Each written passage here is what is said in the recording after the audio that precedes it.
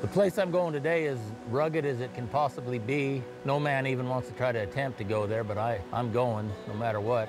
Where I've got to go, Wilbur won't make it, so I come up with a brainstorm. I'm going to build some boxes and put them on my mule and take my dog so I can get back into where I need to. One thing living in the mountains, you know, you have to adapt to all the different situations. These are racks out of a refrigerator. I'm going to use these for my door. My dogs need to get good ventilation, you know, because they're going to be nervous too on that mule when the mule's walking, and this is all new to the dogs too.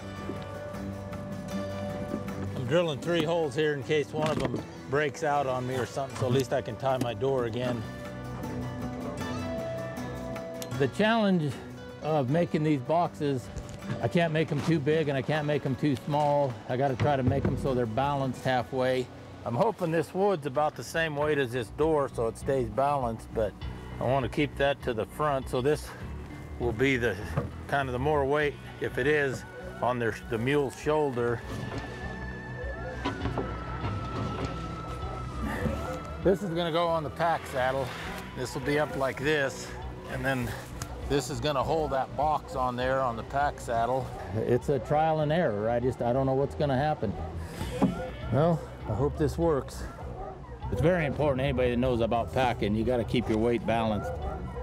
I think one dog on each side will be a lot calmer for them and a lot safer for them and me and the mules. Get up there. I got control of my dogs. They're not going to be wore out, and I don't have to worry about something getting them until I get to where I need to be. You know, I just need to kind of move into it slow. I don't want to get any dogs hurt or my mule hurt or me. Hopefully my mule adjusts to it and see what happens.